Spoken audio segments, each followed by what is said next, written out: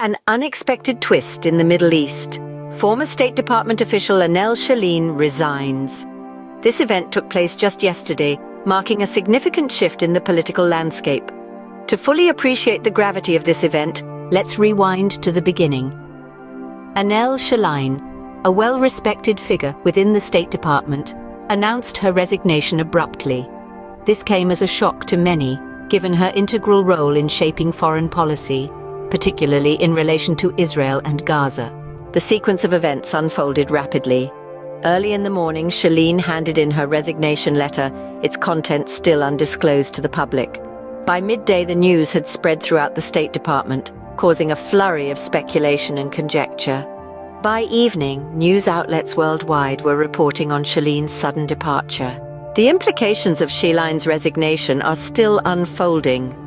As a key figure in the State Department, her departure leaves a significant gap. The question on everyone's lips: who will fill it?